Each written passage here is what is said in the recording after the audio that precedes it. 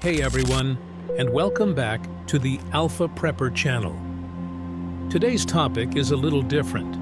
We're diving into the realm of preparedness, specifically focusing on what documents you need to store both digitally and physically. Look, let's face it, the world can be a scary place. We see tensions rising on the news, whispers of potential conflicts.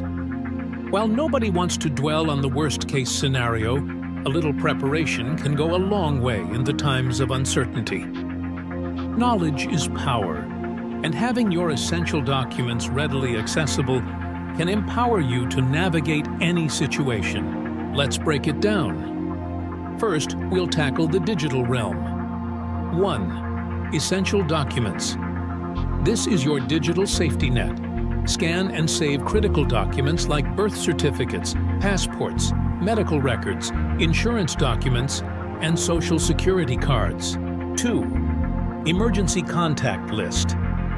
Create a digital list with names, phone numbers, landlines are good to have, and email addresses of loved ones.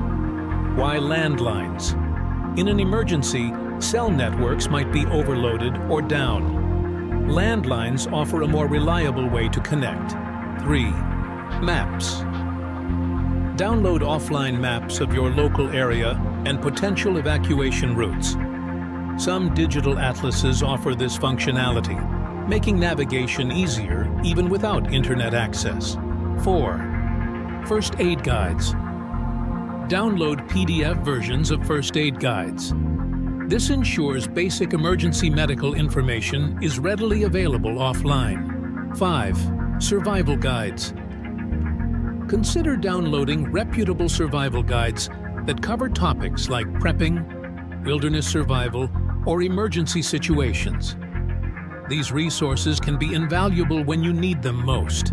Pro tip: you can actually download all the contents from Wikipedia. City Prepper YouTube channel has made a video showing how you can do the same. This helps you access information beyond books, and it's legal. 6. Password management. Don't underestimate the power of a secure password manager. Store strong, unique passwords for all your digital accounts. 7. External hard drive store. Copies of your digital documents on an external hard drive for added redundancy. 8. Backup location. Consider storing a copy of your digital files with a trusted friend or family member geographically separate from you. This creates a geographically diverse backup plan. Now, let's shift gears and talk about essential offline hard copies. 1. Printed documents.